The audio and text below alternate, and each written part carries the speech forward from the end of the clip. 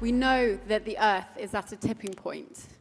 We're actually reminded of this almost daily in the news, with stories about wildfires, flooding, other climate extreme events. It can be quite overwhelming, I think, for us to actually contemplate.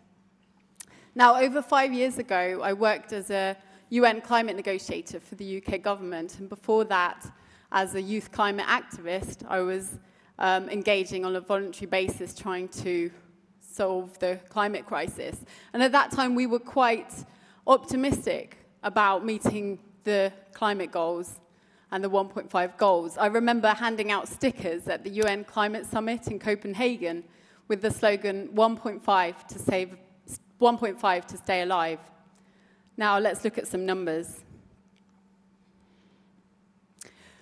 The climate goals are actually impossible to reach without bending the curve on food emissions. In fact, even if we stopped all fossil fuel emissions today, we wouldn't be able to reach the 1.5 goal without addressing the food system, as shown in this chart here.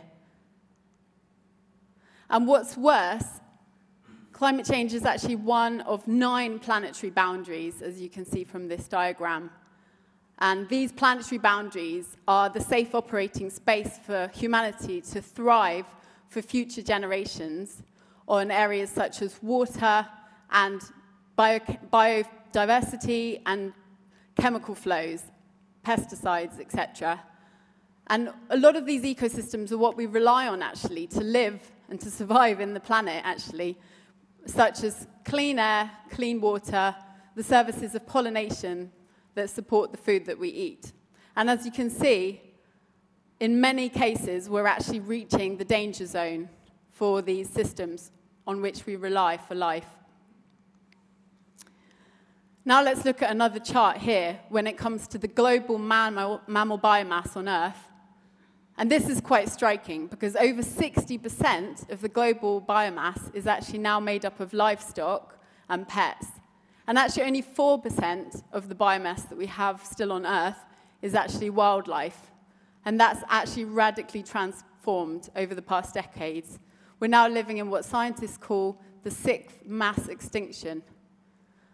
Another striking figure about this is what you would see if you're an alien looking down on Earth.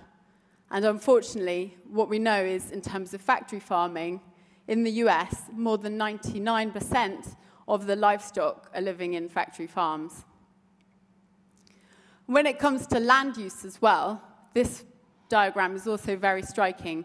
Over 70% of the agricultural land that we have is now made up by either livestock or the animal feed to feed those livestock. And that's one of the major drivers making agriculture the leading cause of biodiversity loss. Let's look at some research from FAIR, which is the organization I'm working for. And what is FAIR? So FAIR is an investor network. It's a non-profit organization set up by the Jeremy Collar Foundation to work with investors to help them to understand the risks associated with the global food system, risks such as biodiversity, climate, water, and antibiotics. And actually, our research has found that over 70% of the largest meat and dairy companies are high risk when it comes to deforestation. And that means they're not setting targets to stop deforestation in their supply chains, and they're not actually tracking deforestation either. And in fact, what's even more striking, around half of these companies actually had no disclosure at all. Let's turn to a more positive note. As Cristiano Figueres, the UN climate chief, said, who is the architect of the Paris Agreement, nothing gets done without optimism. And it's important to stay positive, actually, to have an impact. And I'm going to talk to you today about a technology that I'm personally really excited about and really optimistic in the way that this could transform the food system, climate, and also support nature. Alternative proteins. Now, what is alternative protein? This could really range from anything, ranging from plant-based, lentil or bean burgers, etc., right the way across to the right-hand side of this, cultured meat. And that's where you can actually grow meat, like the exact same meat cells, in a laboratory without slaughtering any animals. And it may sound like science fiction, but you can actually already buy this in Singapore. So this could be the future of the food system. I also, just to mention, insect protein is another option here that we see. The impacts are a bit more uncertain, and it's a bit less popular at the moment. But in terms of cultured meat, plant-based meat, and fermentation technologies, these are really booming. And why is this important? Well, actually, a recent EU study found that actually these technologies could save both carbon emissions, land use, and water use, all by over 80%, as well as using no antibiotics.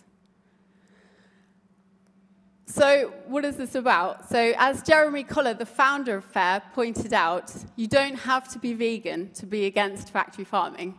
So this isn't about everybody going vegan. This is really just about reducing the meat consumption in line with the science. And the science is very clear on that. On climate change and on nature, we do need to dramatically eat less meat. Now I'm going to talk a bit about the finance and what's going on in the finance world in this space.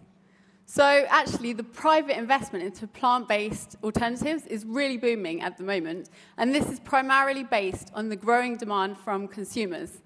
So you can see from this chart that plant-based food space is rapidly growing, and there's a lot of investment going into the space with a smaller amount to the fermented and the cultivated at the moment. But really, this is driven by consumers and by the demand that we see in the market. And then, in terms of policy, so some governments, as you can see here, are also investing into these kind of plant-based proteins and alternative foods. I would point out here that many of the world's biggest governments you can't yet see on this chart. So the US and China, for instance, are hardly investing, but maybe they will in future. And finally, I'm just going to end with one last slide and statistic for you on the policy side, which is unfortunately that the investment into these plant-based alternatives is dramatically outweighed by the agricultural subsidies towards unsustainable agriculture, in fact. According to both the UN and the OECD, around 500 billion in agricultural subsidies per year go towards activities that are harmful for nature and for climate, and are basically driving the system's failures that we see in the planet. So in fact, we're paying for our own demise. This is taxpayers' money, public finance, that's actually going towards the harmful side of things, rather than more sustainable, say, plant-based fruits and vegetables or organic production, which hardly receives any subsidies. So finally, I'd like to turn back to a more positive note, which is that this is changing.